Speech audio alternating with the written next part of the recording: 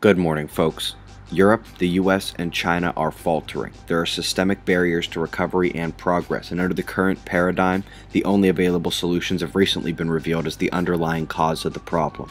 Welcome to our modern-day Titanic. YouTube channel Hyper Report concisely reports this topic daily. On to the news. Got two buoys in event mode off the north coast of Australia. Neither shows a large deviation, and these are likely a non-issue. By now, many of you are clamoring about Mount Fuji. We'll have to see what happens, but that's not the only volcano on watch. The Greek Santorini is poised as well, with about 6 of them on watch in Central America. Biggest quake of the day actually made yesterday's news, the 6-pointer in Kuril Islands. This area could be seeing a ramp up. Gulf of Aden has taken quakes, 4.4 in Djibouti 2 days ago, and a 4.4 in Saudi Arabia. Let's eye this area as well.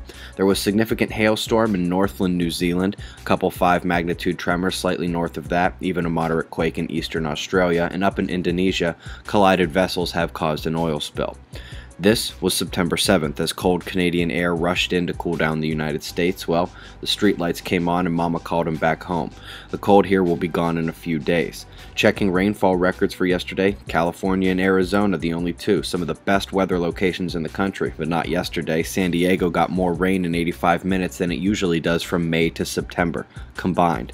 We're going to watch it here. Keep your eyes on Baja as the ballooning of pop-up storms is clearly evident along the coastline, exploding up to Arizona and California. Wonder how the water knows how to follow a line like that and pop up in order.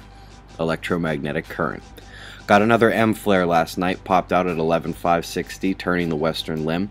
Watch to the left of that though, a small filament eruption moments before the flare may have been the entanglement eruption genesis.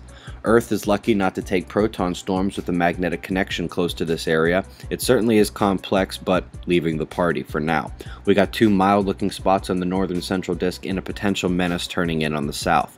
These dark coronal holes are pushing strong solar wind streams that could impact us all week. Mercury is set to conjoin the sun today. That's the news, folks. Be safe.